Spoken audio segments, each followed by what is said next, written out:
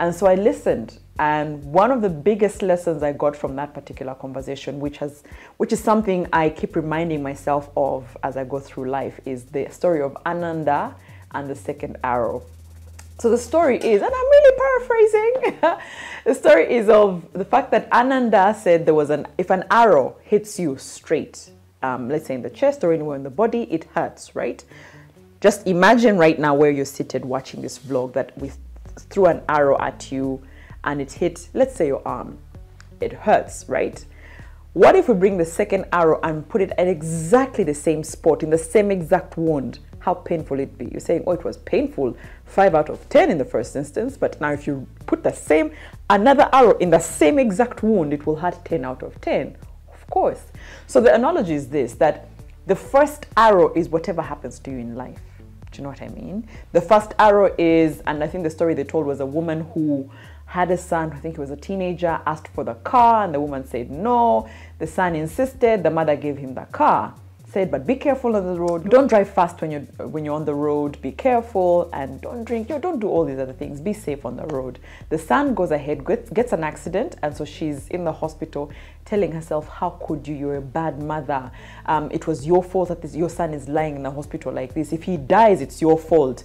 And they were saying the first arrow is the fact that life happened. The first arrow is that the accident happened. You're already having an arrow is the fact that your son is lying in a hospital because he was driving a car you gave him. That's the arrow. The second arrow is now that blame game you have started. Oh my God, if my son dies, oh my God, this is me. Me, how could I can't believe I did this. That's the second arrow. So he believes that stuff will always happen in life. You will lose loved ones. You will hate on people. People will hate on you. You will lose a job. You will lose money. You will lose the person you love. Heartbreaks exist. Every other thing that can happen will happen to you. That's just how life is. So the first arrow will always be delivered. That's not your fault. There's nothing you can do about it. Now, the second arrow, it is you who delivers it. It is you who starts saying, it's my fault. How could I? I think he broke up with me because of how I look. I think I need to lose weight. You're delivering a second arrow in the exact same pain point. Right? I think I lost that job because I wasn't good. I think me. You start to blame yourself. That blame game is that second arrow. So I keep reminding myself in life to not deliver the second arrow. So be like Ananda. Do not deliver the second arrow to yourself. And kind of in the same mentor models, the second thing that Dr. Sri Kumar spoke about that I really love and I keep with myself these days, and if you're my friend, I've told you the story.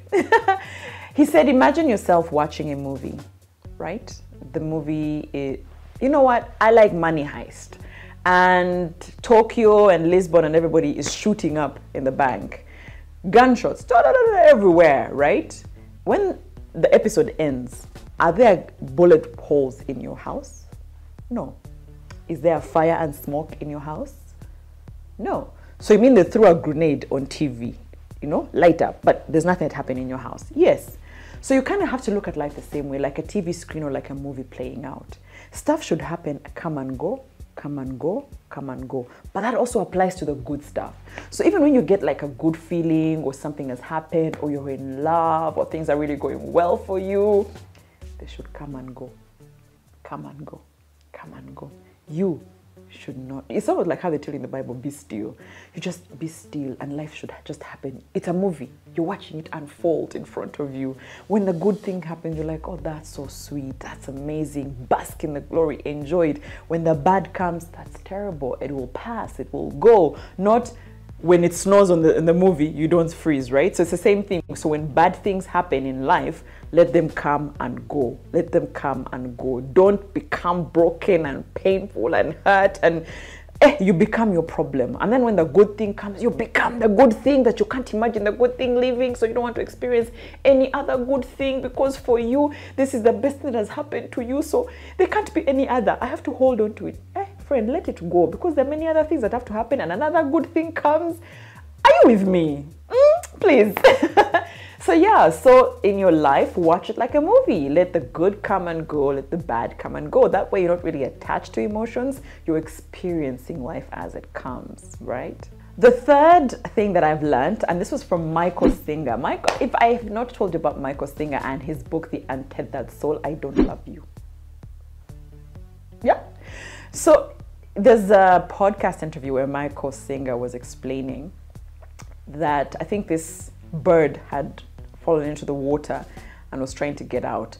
And he remembered that there's a time when, because the current is now swimming against him, and there's a time where he moved a certain way and he was able to sort of move and beat the current. But now he can't find, was it the way I moved left, I moved right, did I stay still, what did I do? And so the more he fights and fusses, the current hits him so hard and almost drowns him. Until one day he's tired and he just decides to float and just let it go, let it be. And in the resting, in the letting go, he found that the current wasn't fighting him anymore. He wasn't fighting the current and the waters were not drowning him. He was just gliding. In fact, he was enjoying it this time. And it's kind of like life, right? The good come, the winds blow.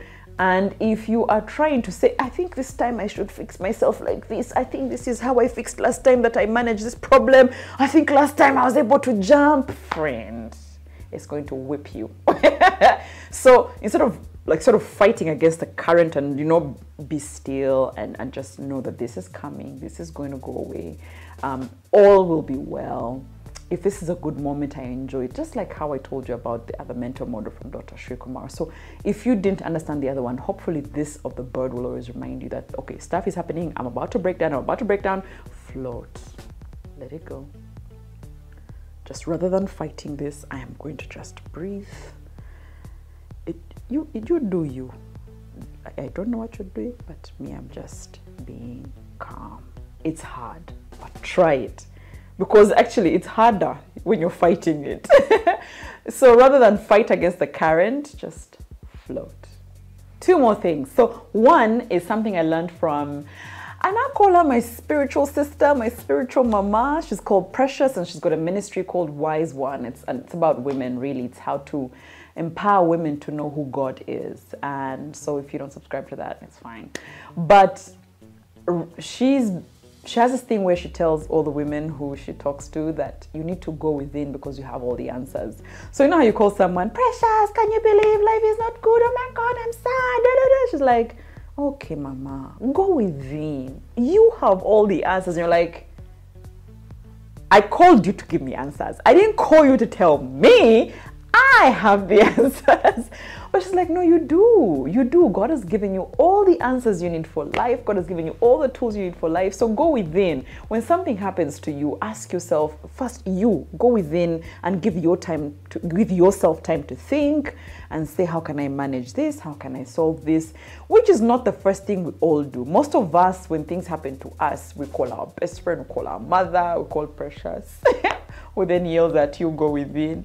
But it's worked for me, yeah. When I listened and I started to apply it, you'd be surprised. You can actually decide on a lot of things without involving other people.